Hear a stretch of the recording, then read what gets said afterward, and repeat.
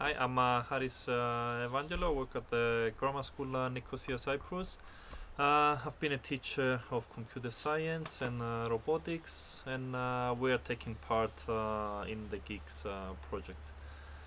And I'm Alexis Miguelidis, again from Cyprus, the grammar school Nicosia. I'm also a robotics teacher, and I'm attending the GEEKS project. Basically, during the project, we together as teachers and a small group of students, 15 years old, we have teaching them STEM for the past months, for a couple of months, and they were involved in actually creating teaching material and student material in order for more students to get involved in STEM teaching, getting to know STEM careers, and generally what STEM is all about.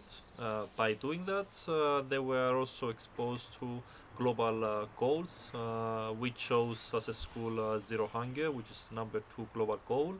And that created a lot of awareness about what generally the global goals are, and specifically about how to combat zero hunger by doing some experiments and thinking about it, discussing it, and so.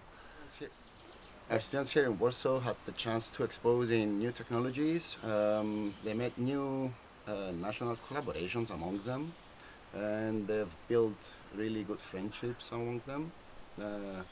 One point that got into my mind 2 days ago is that we had some awkward intense between two students, which ended up into a really strong friendship.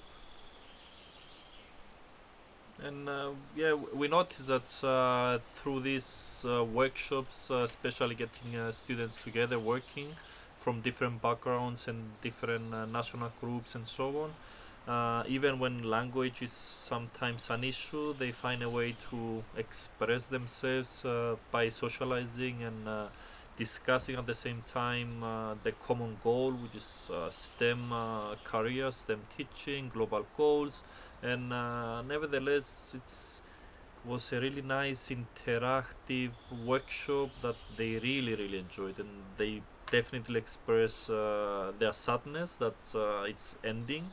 I mean, at least the face-to-face students collaboration, and they are always, even now, looking ways into keeping this connection that they have between themselves and so on, which is great added value apart from STEM teaching and the actual goals that they were working with. Our students not only learned about zero hunger, which was their goal, they also learned about how they live in different countries. They learned about their culture. They learned about some of their beliefs and their hobbies. And by doing by visiting the other schools, and especially by having some talks from experts, specifically with Warsaw University, with some women involved in STEM careers and aerospace specifically.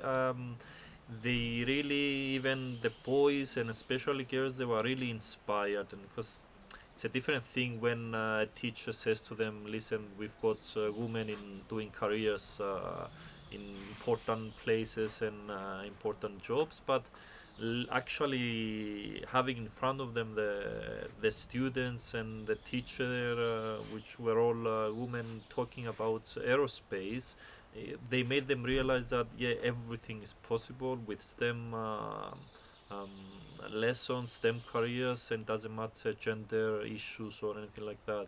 As long as you have the willingness and the knowledge how you can really work and achieve those goals. Well, that was great benefit, I believe, from for our students as well.